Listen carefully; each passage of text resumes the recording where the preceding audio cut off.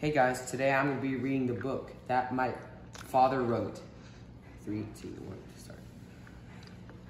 I love to wear my favorite pair of socks. He calls them left sock and right sock. One day in the laundry room, the socks asked me, "Hey, what are those single socks doing hanging over there?" I said, "That is a very special place for socks. It is called the sock spot. That is where socks go when their mate is lost. In the sock spot, a single sock is never alone and always has other sock friends to play with. If you ever get separated, always meet back at the sock spot." Let me see. See this?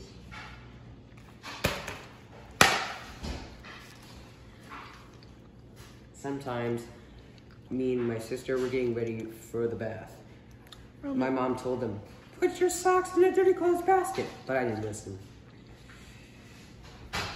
Well, me and my sister were playing in the tub. Me grabbed my left sock and ran off while no one was looking. Let me see.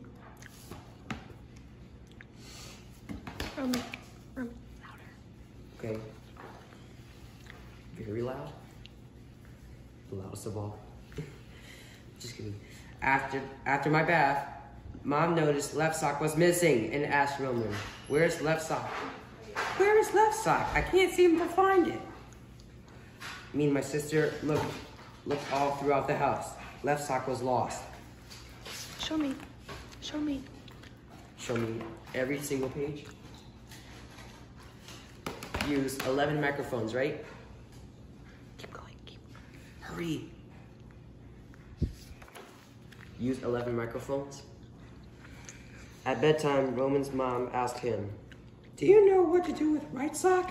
He replied, "Yes, Mom. When right sock is clean and dry, I'll take right sock to the sock spot." The next day in the laundry room, I told right sock, "You have to stay here with the other single socks until we find left sock." The right sock answered, "Please find my best friend." Okay.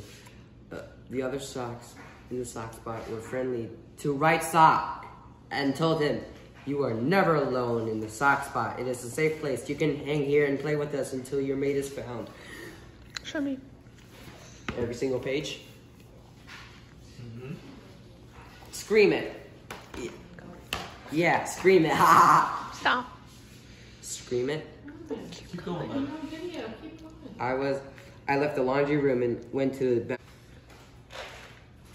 I left the laundry room and went to the backyard to look for lost left sock.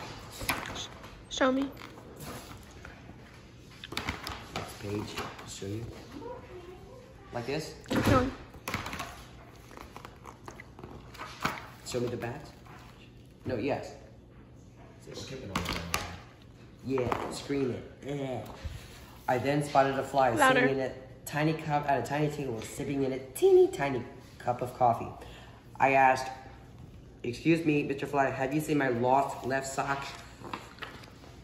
The fly warned me, "I have not seen your sock, because I'm not from here, so leave me alone or I will flick your ear." Well, Mr. Fly, if you spot a single sock, stick it in the sock spot." "Little boy, I have not seen your silly sock, because I just flew here from France, and that, I'm afraid, was your very last chance." The French fly then flew right up to me and curled his little fly finger back and flicked my ear and said, "Sky blue. No, shoo, boy, shoo." No, I'm sorry. I left that nasty fly in the corner of the backyard, and he came across a soggy mud patch. There were 2 eyes sticking out of the mud, and I had to ask, "Who are you, all covered in mud?" "I am a crawfish," he said. "How are you, my friend?" I replied, "Not good. Nobody can help me. I lost my left sock.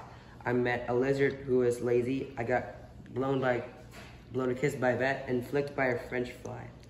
So, Mr. Crawfish, please, if you spot my single sock, stick it in the sock spot." Do the British accent. Mr. Crawfish replied, "I keep my eyes sticking out the mud all day long, so I see everything that can possibly go on? Why just last night, about 7 o'clock, I see that Meanie Weenie Dog with the poor little sock. I ran as fast as he could to Meanie Weenie Dog's house. I ran straight back to the sock spot and finally left sock and right sock are back together again. All were happy and agreed that the sock spot is the best place for lonely socks. Let me see. So,